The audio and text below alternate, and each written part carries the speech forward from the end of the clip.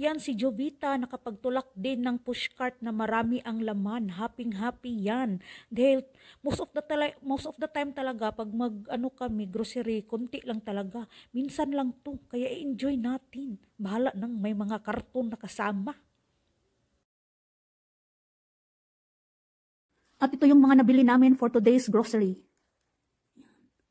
So team paid $202.36 sa naggrocery namin ngayon. This is the milk that Tim and I usually consume, and it is sold by pair. So yung one pair is 7.09. 5 dozen eggs is 15.99.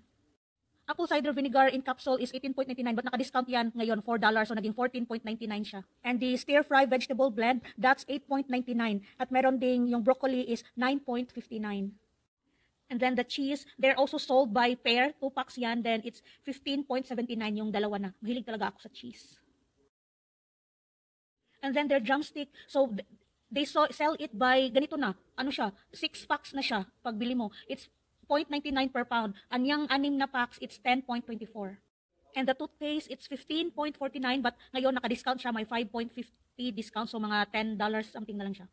Optifiber is 13.99 at naka-discount din yan ngayon, may $3 discount, so naging 10.99 na lang. So meron pa kami nito, but nagsa-stock talaga kasi kami dahil araw-araw kami naglalagay niyan sa mga drinks namin. At syempre, yung ham, bali dalawa yung kinuha namin, dahil malaking discount yung $10 discount, no? Kung 36 or 37, wala na, 26 at 27 na lang mabayaran mo. Kaya kumuha na kami dahil season na lang din daw ito, baka pag naubos na ba, wala na.